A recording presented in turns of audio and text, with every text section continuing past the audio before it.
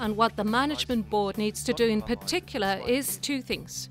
First of all, we need to create space and provide space for this process to be able to advance so that all the initiatives, the creativity, the numerous ideas that have been contributed can start to be implemented step by step.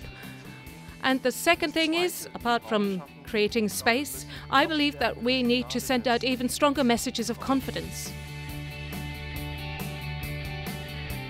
I must say, I am impressed by the number of topics that have been explored, and therefore I would like to thank all core teams and all staff members. You have shown a great level of commitment and the results are fantastic.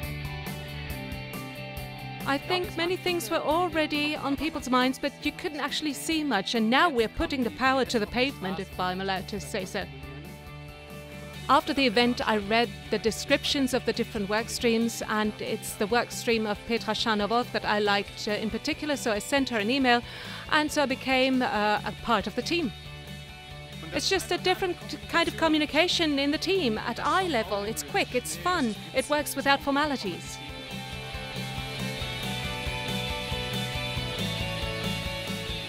Don't think we know all the answers, because I assure you we don't. We need your help, and we need to continue to learn from each other. And what I think is really important is that we maintain this kind of open dialogue and feedback to us. We continue to listen and learn from all of you and beyond all of you. That is the challenge that I see. But now I come back to the right side of the brain. I really want to shape that. My personal thanks as well. This has enriched my work a lot, working together with you, and I'm very sure that it could be sensed in many ways that we're effective already. My request to all of you, please make sure that colleagues, staff members, executives trust you, trust all of us. And I think now it's really all about translating this into the entire organization.